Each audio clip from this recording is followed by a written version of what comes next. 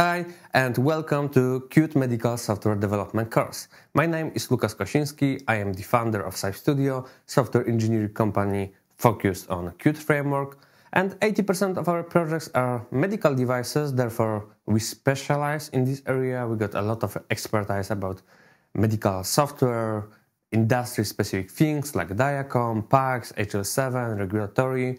We are also ISO 13485 certified company. And you might know me from the previous series of QtQML programming tutorials. It is available on YouTube and Qt Academy. And that series was welcomed really nicely. And there were a lot of comments to keep doing things. So yeah, we decided to prepare next course. I thought that it would be the best, of course, for me, to prepare a course which would be about using Qt specifically for medical sector, as there is no single other course on this topic, and I know what I'm saying. Generally speaking, coding aspect doesn't differ that much from other industries, so this course is mostly about things typical for healthcare software, for medical devices. You will also learn a lot of things that are valid for medical devices development, despite the fact whether you use Qt or not. So, yeah, this video is an introduction to the course. What can you expect? In the next episodes, we will talk about the reasons of choosing Qt for medical software development. So we will talk about things that matter for this industry, like advantages of Qt, but also disadvantages.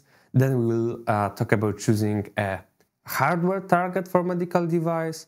Later also about choosing an operating system. Then I will explain how to approach medical software architecture and which characteristics of Qt help in this aspect.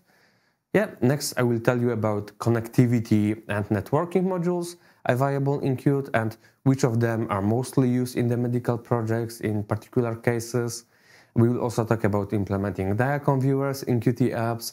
And finally, there will be an episode about usability, accessibility, UX, UI, about design best practices.